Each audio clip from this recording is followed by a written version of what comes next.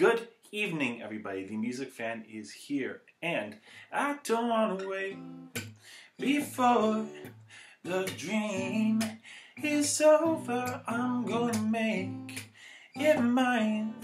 Oh, I know it. I'm gonna make it mine.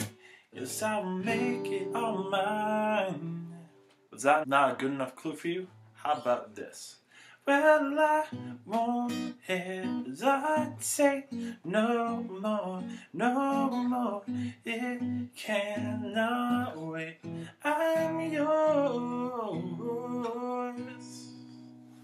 Alright, thank you God by now. I am back with another Are You In? And this time we are looking at Jason Mraz's newest album entitled No. Now, for those of you who don't know who Jason Mraz is, and I'd be shocked if a lot of you don't know him, but Jason Thomas Mraz is a American singer-songwriter from Mechanicsville, Virginia. Yes, there's actually a place called Mechanicsville. Who knew? His previous albums include Waiting for My Rocket to Come in 2002, Mr. A to Z in 2005, We Sing, We Dance, We Steal Things in 2008, Love is a Four-Letter Word in 2012, and Yes in 2014. Now, I really like this guy. I really enjoy his music. I didn't get into him like many until his third album, We Sing, We Dance, We Steal Things, particularly on the song I'm Yours. My dad used to play it constantly when it came out, and I didn't really see the appeal of it until I actually sat down and took a listen to the album. And it is honestly one of my favorite albums of all time. It's front to back, it's phenomenal. You have so many great songs like I'm Yours. And if you haven't heard this whole entire album and just know I'm Yours, you need to check out that album. If you love singer-songwriter, if you love interesting wordplay, if you love interesting love songs, really interesting arrangements, all of it's there. Going from Make It Mine to Lucky with Colby Calhate, a beautiful song. Just so many beautiful songs on there. A Beautiful Mess, If It Kills Me, Coyotes, Only Human. One of the first songs I learned on guitar and constantly play it to this day is Live High, which is a phenomenally easy song. It's such a beautiful one with so much imagery in the lyrics. There's Dynamo Volition, which is so much fun to sing. If you know that whole entire song, it's a tongue twister and it's great. There's Butterfly, a beautiful, fun, flary Latin song. A lot of these songs are some of my favorite love songs. When it comes to a song like If It Kills Me, which is talking about someone who has loved someone for a very long time but they're with somebody else, or A Beautiful Mess, where this relationship shouldn't be working but it does because we make it work. Lucky, which is literally talking about loving your best friend. A lot of really catchy and interesting songs, a lot of really good wordplay, and so much great imagery. Overall, it's one of my favorite albums of all time because of that. But, you know, even his first album, Waiting for My Rocket to Come, has some great songs on there. Curbside Prophet, Absolutely Zero, which is a cheesy but beautiful song nonetheless. I'd Do Anything, Who Needs Shelter. The second CD, don't know as much of it. I don't think I've listened to it fully, but I love wordplay. I love Geek in the Pink, such a fun, goofy song. You get Life is Wonderful. A lot of great songs on that one as well. Even on the ones I don't know as well, Love is a Four-Letter Word, there's still at least some great songs on there, 93 Million Miles. And of course, one of the most beautiful songs he's ever written in I Won't Give Up. It doesn't have the wordplay, but it has some beautiful, sentimental lyrics. And that's what I've loved about Jason Mraz, is that he's had a lot of songs that I can tune into and like feel everything that he is saying. I think he says a lot of things much better than a lot of songwriters out there, and his wordplay is top notch on a lot of things.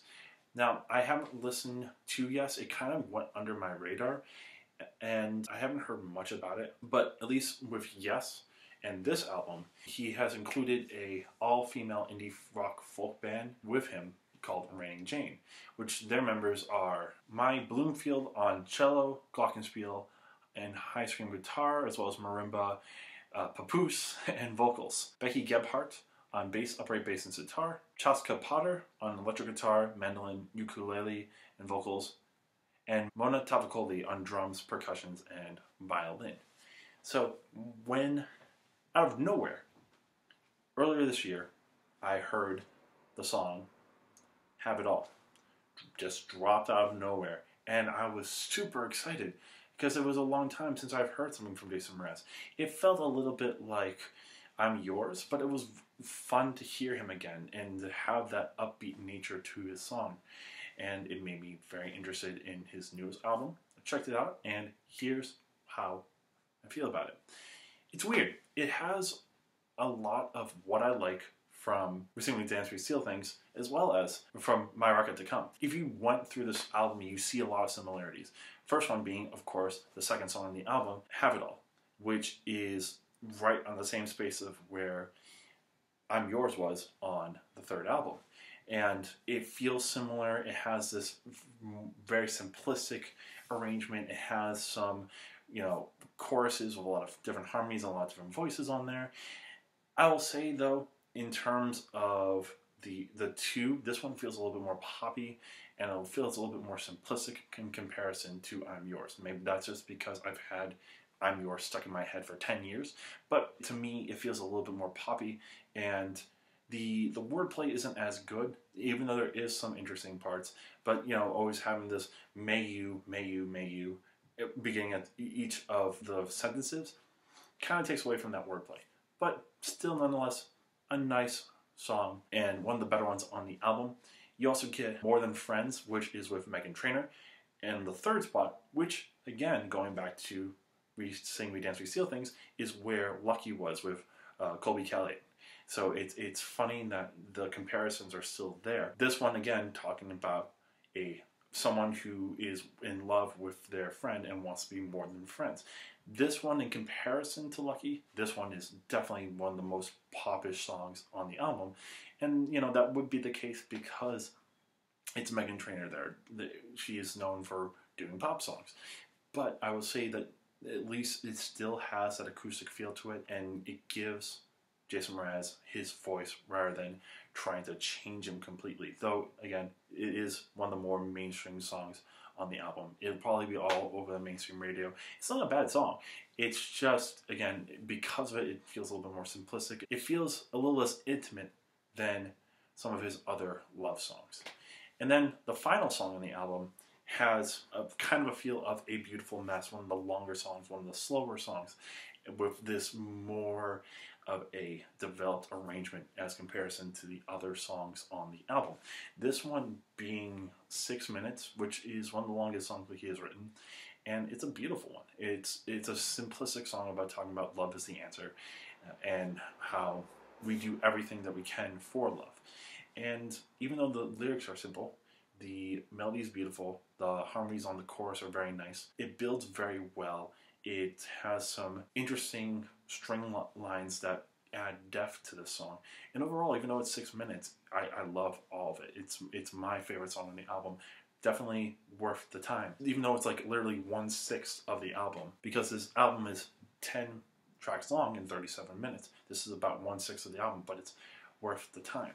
Now, there are a couple of songs that feel like they could have been off of Waiting for My Record to Come. Those being Sleeping to Dream. Definitely feels like it could have been on the first album. It's one of these in the span of 3 that has this more acoustic sound and has a little bit of drum, but that's basically it. It's a very nice song. I like the melody. I like some of the harmonies on there. I like a particular part with this nice harmony of the G chord at the end of the second chorus, and Jason Mraz is singing the F sharp, which would be the major 7th. Really nice touch.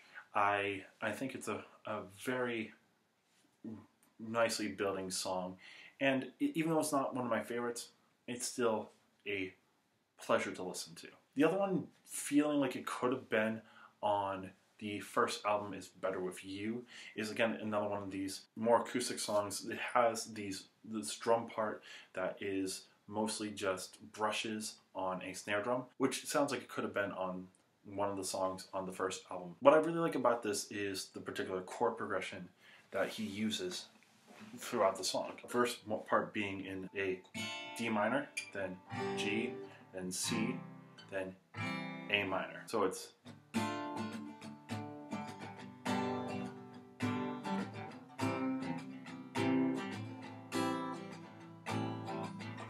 and then what I like about this song is kind of like I talked about on the Frank Turner review on the song Common Ground.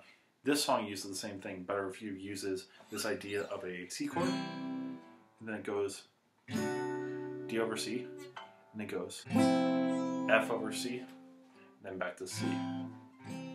So it goes, I'm better with you, I'm better with you, and then it goes to an F over C, and then it goes back to C, and then that repeats itself, and then it goes to the C sharp idea real quick before going to back to D minor. I think it's a really interesting idea that's thrown into a pretty simple song. I like the use of the falsetto that he uses on here as well. Overall, a very beautiful song. One of these three acoustics that are really beautiful. And then the last one being No Plans, which is this very simple song that is only about 2.5 minutes long. I love the sentiment of it. It's literally the only real acoustic song on this album, with literally just him and an acoustic guitar. I wish it was a little bit longer, but I love the sentiment of the song, and I definitely will maybe sometime cover it in the near future. We'll see. And then there's a couple other that I haven't talked about, which kind of fits into their own little category. Let's See What the Night Can Do is the opener on the album, and it has tinges of Make It Mine, if you will. It has the idea of the song as it is, and then it has this color change in the middle. So what I'm talking about is, at the beginning, you have this. So it's a G, with using the bass, the F sharp, the E minor, to C, to G, D. And then the chorus is E minor, C, G, D, E minor, C, A, D, E minor, C. So the chorus itself is pretty simple, using, a usual poppy progression. But then it gets into this F, to C, G, then F, then A, then D. So, in particular, we're in the key of G, right? So, E minor, C, D, we're perfectly in there. Once you get to this F, that doesn't fit the G scale. So, it has this nice little touch, kind of like on Make It Mine, you have it mostly in C, right?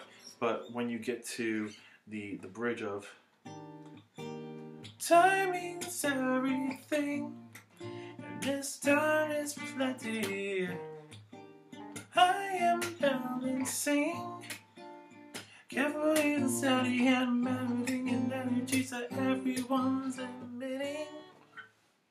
That itself is not in the key of C. So it kind of has these parallels where you are having this pretty straightforward song and then taking it into a different feel of a different color change. I'll say in comparison, this one is a little bit more poppy and a little bit more simple, but it's a nice song. It builds very nicely at the end, especially with these harmonic chords that he does at the first part of the outro.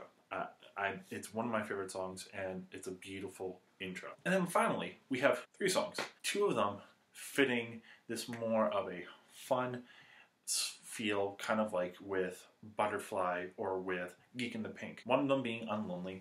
It's the one where he is using the most like wordplay in there, a lot of very fast-paced singing rap ideas. I will say it doesn't hit the marks of, say, like Dynamo Volition or Butterfly or Geek in the Pink, but it's still a really, really fun song, and one that it's great to hear it on this album. I was waiting for that type of fun song for a little bit, but it got there. I will say it does feel a little bit more simplistic in comparison to other stuff, but I think the funness of it excels a little bit more than the simplistic arrangement, if you will. And you also get Might As Well Dance, which is this more bluesy, folky, country kind of feel, but it does have that fun feel to it with the words as well, where it's talking about someone who is flirting with someone at the bar or someone at a dance club and being like, you know, we have nothing to lose, we might as well dance, and then, you know, seeing where the night goes from there. I think it's a really, really fun song, and one of the, again, highlights on this album. I'll say the worst song on this album is Making It Up. It doesn't really do much for me. It's it's the most simplistic arrangement on the album, and the lyrics aren't great. It just doesn't really bring much to the table. So overall, you have a lot of really, really fun songs that kind of stem from like ideas from past albums, and still holds its own. I will say, in terms of love songs, they aren't the most amazing. I do love Let's See What the Night Can Do. I really like Unlonely, a song where it's talking about two people who have been loners all their life, so why not try to make some fun with it. Better With You is an alright one. It's basically just talking about missing someone from afar and knowing that they're better with this person when they're around. I really, really, really, really love the simplicity and the beautifulness of No Plans, talking about literally spending a day with a loved one and just making sure that they are the only thing that they think about, especially in a world where we have so many other things that we need to take care of. Finding that simplistic moment of literally just lying in bed and hearing someone breathe, you know, and just watching someone and being with them. A beautiful sentiment. Sleeping the Dream, not as great on the love song front. It's literally talking about someone who is waiting for someone to come back. I guess it kind of might be like the other side of Better With You, where this person is waiting for someone to come back. You know, not a bad song. I just don't think that it matches as well as some of these other love songs. Love Is Still the Answer. Kind of cheesy, but I love it. It's a very simplistic and very beautiful song. And the flirtatiousness of Might As Well Dance, also great. The only ones that aren't really love songs, I would say, is Making It Up. We're talking about making up as we go along in life, as, you know, we become parents and grandparents and stuff like that, and no one really telling us what we really need to do. All in all, really, really fun album. Really beautiful album at times. I don't think it hits the highs of some of these other albums that I love. I think I still love Waiting for My Record to Come, and I definitely love We Sing, We Dance, We Seal Things much more.